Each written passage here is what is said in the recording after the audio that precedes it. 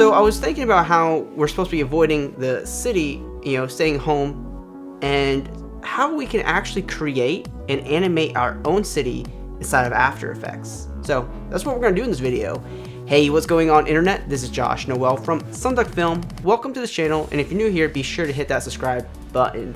Thank you everyone for watching this video. We got a really fun tutorial today. So this is a basic city animation. This is called an isometric city. But if you've never heard of the word isometric, it's essentially a really quick way to create a 3D look with your 2D graphics, and you're essentially going to be looking at three sides of an object. So that's what we're doing here. It is really easy to do this stuff, and it will be a quick tutorial. So let's jump into our tutorial. Let's get started. Alright, so the first piece of software that we have to take a look at is Adobe Illustrator and get our hands on an isometric city. Of course, if you watch our videos, you know I'm going to get this from freepix.com because it's free and I want to give you guys something to follow along with. So I will link this in the description, and there's, I don't know, millions of free vector objects on this website. So you can type in isometric city and you can, choose a handful from this website, download it, and then bring that file into Adobe Illustrator. Alright, so this is the vector object we'll be using, and I'm going to run through this really quick because we've done this process a lot of times on this channel. So what you want to do is you want to find your layers panel right here inside of Adobe Illustrator and just turn off anything that you don't need. And we can just delete these. Okay, so then what we can do is open up our objects, and you can start kind of going through everything in the layers here and kind of see where things are at and remove anything you don't need. And we'll open this group and just continue to get rid of things and understand the project file. And it's really easy to do this. You just get an initial look at everything.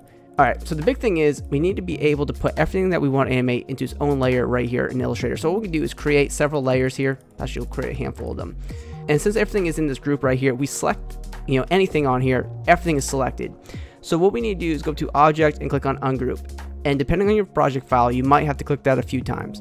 But the goal is to be able to click one thing and be able to select it. So we'll do it one more time. Ungroup, click off, and see if we can grab this bus, which we can. That's awesome. So we can grab the entire bus by itself, and you see it's highlighted right here inside the objects. And we can just bring both those layers into a new layer, and boom.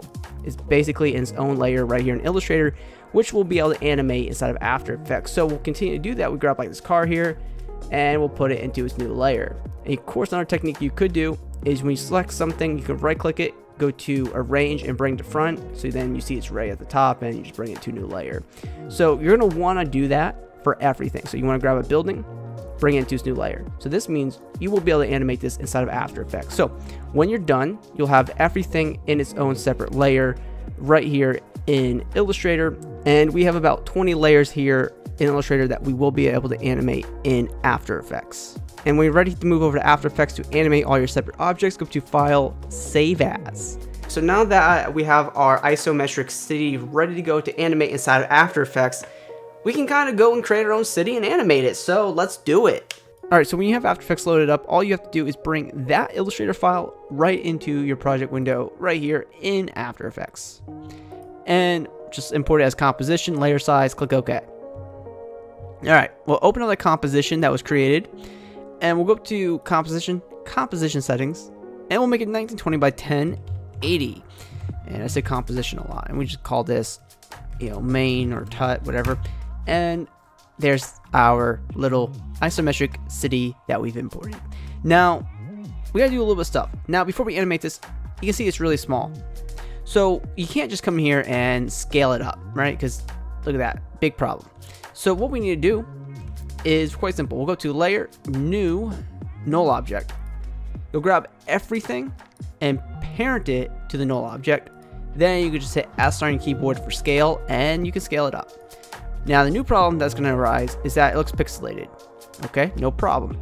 There is this vector icon right here in the middle. You just kind of turn those on. It's called continuously rasterize, and boom, you have all the fidelity of that object that you imported. So every layer is not going to pixelate, which is awesome.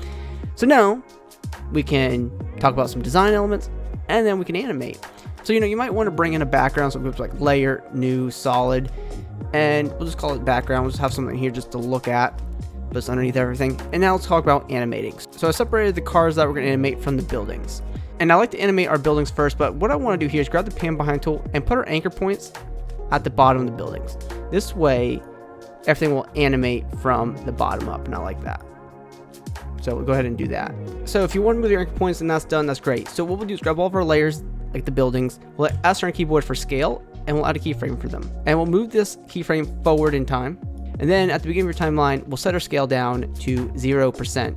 And then we'll move forward to like between the middle of these keyframes and bring the scale percent above 100%, and this will create a quick overshoot animation. And let's come here and select our last keyframes, make them easy ease keyframes by hitting F9, and make the first keyframes easy ease keyframes. So now we'll have this nice quick and overshoot animation for our buildings, and that's really cool. And then obviously we can offset each of these layers in time randomly. This way there'll be some just variance in this, so really cool. So now we have our buildings animating in here, and that is really awesome. And now I want to talk about maybe animating some of these cars on the road, which is really easy to do. So we can grab like a car layer like this van back here. We can hit P on keyboard for position and add a keyframe for it. Move forward to the end of your composition, or however long you want this to be, and you can just move the car down the road. So now you'll have a nice little car animation, and that's really awesome, right? So we can quickly do this for everything else. So now we have our buildings and our cars animating in our isometric city, and we're almost done here to complete this animation. Obviously you might want to animate on the full board and everything else with it, so we'll do this really quick. So what we can do is take all of our car layers that we didn't animate in, and our main background here, which will be in the objects window. You can see we turn that off, and we can just go to layer pre-compose, and we'll just call it chessboard. I don't know, a little bit spicy today. You know, maybe here what we do is hit R on keyboard for rotation and hit Shift S for scale, and we add a keyframe for both of these. Move them forward just by a little bit, and we can set the scale down to 0%, and we can rotate this and make them easy ease keyframes. And now we've been able to put together this really quick isometric city animation, and it is a really easy tutorial to do this. Anytime I do multi-layered animations with vector objects, I always want to give a shout out to Animation Composer, because this is an extension right here inside of After Effects with 1000 plus motion presets that will save you hours of time depending on how long your project is. So what we can do here is select all the layers that we want to animate, and we can go through our folders of 1000 motion presets and find an animation preset that works. And every preset gives you a preview before you apply it. And when you find something that you like, what you can do is just apply it as in, and you can also apply it as an out animation. Then we come here to more tools, go to transition shifter, and we can stagger our layers by 5 frames and click on do. And just within 30 seconds worth of work, we're able to animate in our entire scene, and we can apply this as an animation out. So I highly recommend taking a look at Animation Composer for your projects. There's 1000 motion presets. There's also another pack with 1000 text presets, and these packs will save you a ridiculous amount of time over the years of doing animation, and it obviously will help you produce amazing animation work. So if you want to check out all these motion presets for Animation Composer right here in After Effects, I will drop that link in the description. Do pick up anything. You will be supporting our channel, so thank you. So that concludes our isometric city tutorial. I hope you found this helpful, and remember, there's many ways that you can implement these techniques for other types of projects. So always be thinking about how you can apply these concepts to your future projects. I hope you guys enjoyed this video, and if you're new here, be sure to hit that subscribe button, because we post multiple post-production tutorials every single week right here on the channel. You can also hit me up on my social media networks. Those links are in the video description, and always be creating.